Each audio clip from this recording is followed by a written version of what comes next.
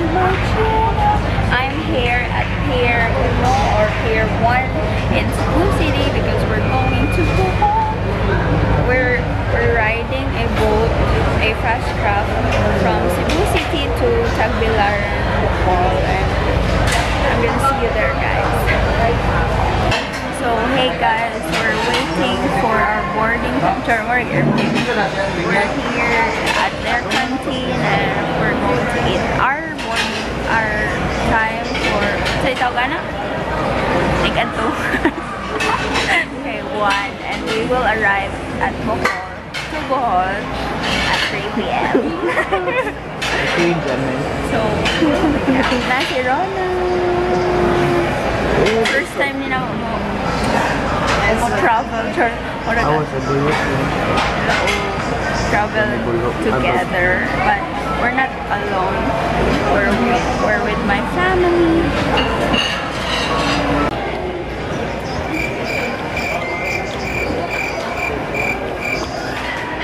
There's chibog time.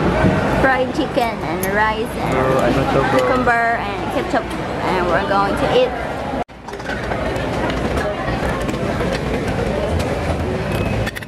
So here we are, guys. We're already riding the ocean jet and bicycle. See you. We're going to arrive at Tagbilaran at 3 p.m.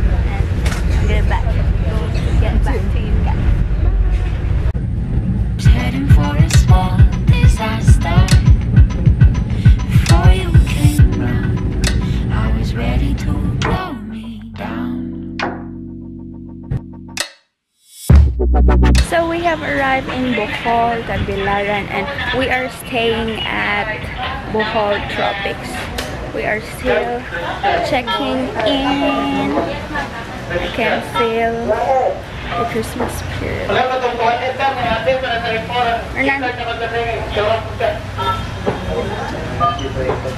Ano siya tripod guys? Ang Korean. This is what is inside Bohol Tropics. We're not yet really inside, but it's in the entrance. Hello. Welcome. So this is our room, you guys. I'm going to give you a room tour. This is the ambassador room. It has 4 beds and the girl stays here. Hi. Yeah, duha ka bathroom. Oh, 2 showers, then 2 toilet, like something. And that's me.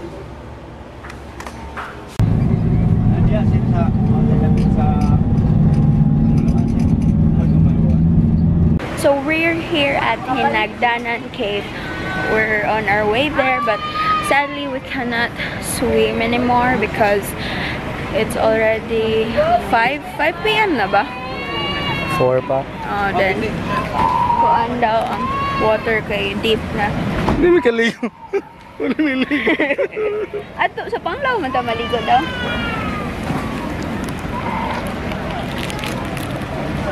Ah, kuha ko.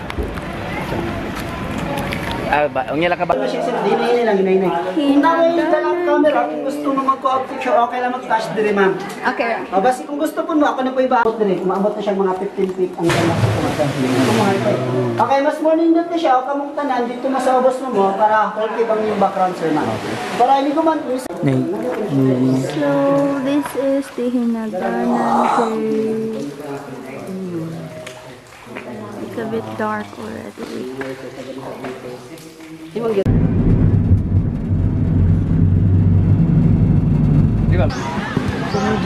We're here at the Malayog Beach. Ladag ko lang yung waves. Oh.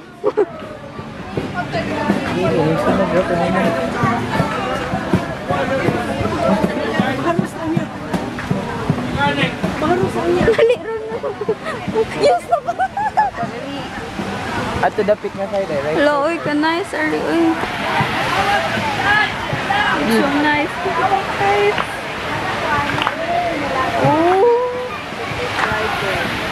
Ah, naklar. It's so nice. Nice cave in here, guys. Like it's legit white sand and the sunset is beautiful. Super nice. So hey guys, we're on our way to go eat dinner and oh my gosh guys, it's so beautiful here. I recommend you come here if you are traveling on a budget because it's just a public beach, but their public beach is so clean. I promise you, it's so clean, and it has less people in here than at Panglao. Ay, Alona Beach. Panglao naman eh. Sa Alona Beach kay daghan-daghang tao kasi dito ang nightlife and like murag Boracay, but if you want a like silent type of beach like maka-relax kay, you should go here at Dumalayo. Basta ako lang eh. Bye. Bohol Farm, Bohol Bee Farm, and we are going down to eat dinner. Ano daggan mag-stairs? Kuya rin, 6 stairs. Nasa like hilot. Such area, it's getting dark and order din lang restaurant. Nasa live view para sa beach. Nagaguyog din na ronan.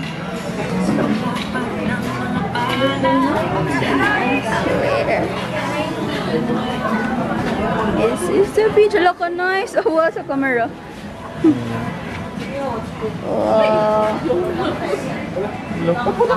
It's so nice. Ano na yung ubus? I dive shop mao de ay. So nice here, guys. You can see the ocean.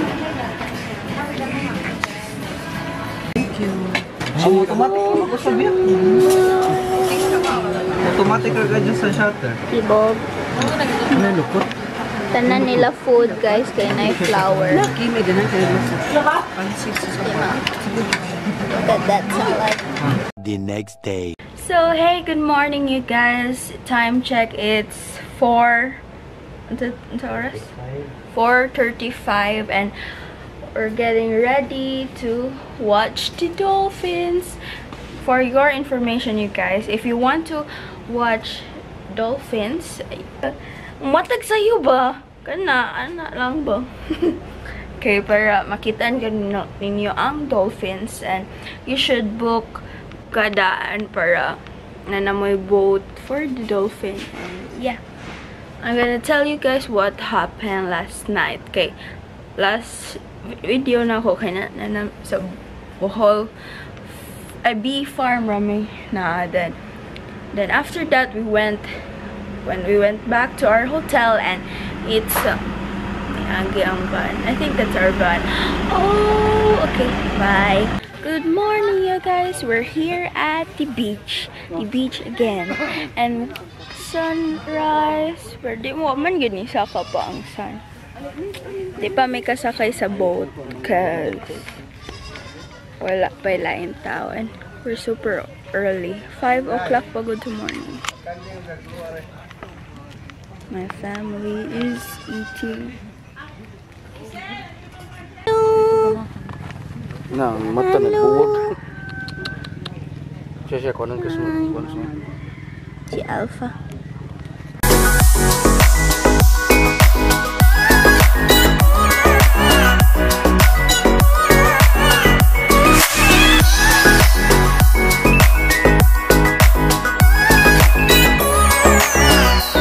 So we are waiting for the dolphins to show up, but they're not showing up. Comment below if you know how to call a dolphin. Asa naman yung dolphin? Oy. Dolphin show.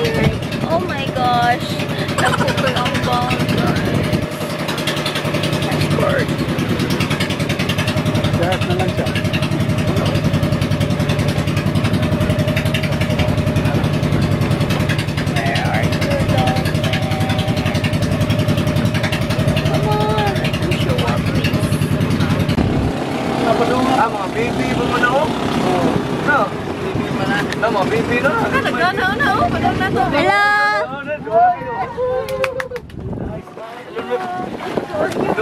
Ang yellow na ako ang boat ba? Kay chill na kay sila.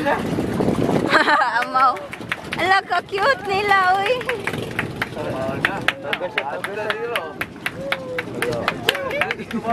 Ala!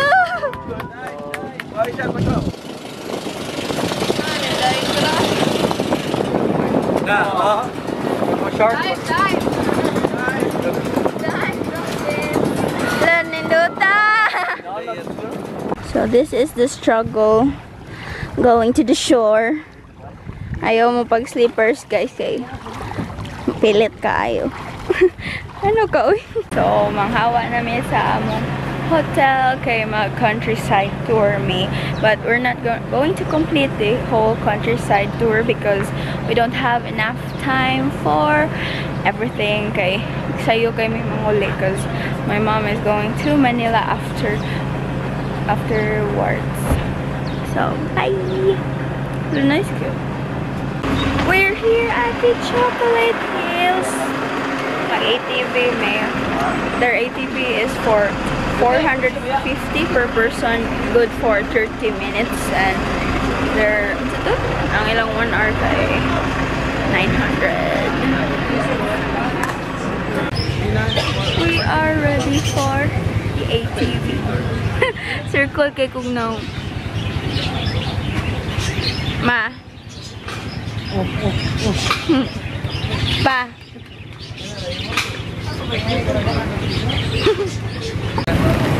Hi. Hey. Leader up.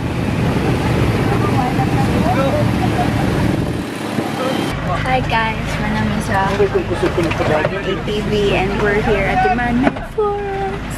I'll let you see. Wait. Man-Made Forest. Mga skills. Dapat drone? Just see. Only Man-Made Forest, guys. This is how it looks like.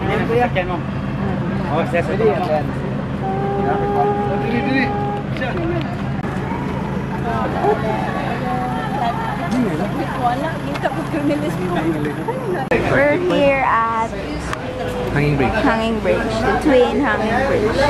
They have a entrance fee that is 35 pesos for you to go inside.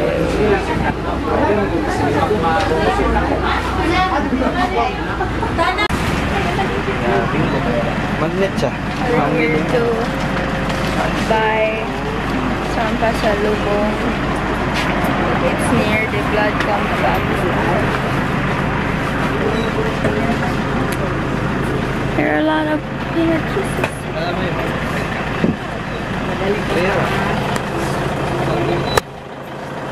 Salubong.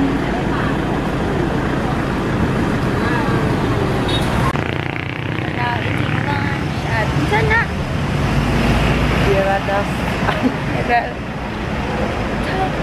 Wala ka social ani uy.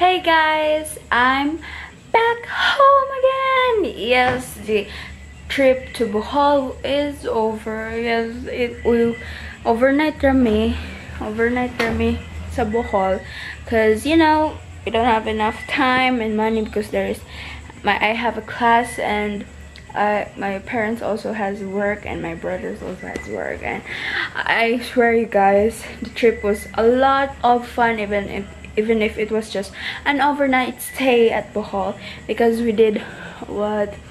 We did dolphin watching, ATV, and what is it? Ano ito tawag sa cave?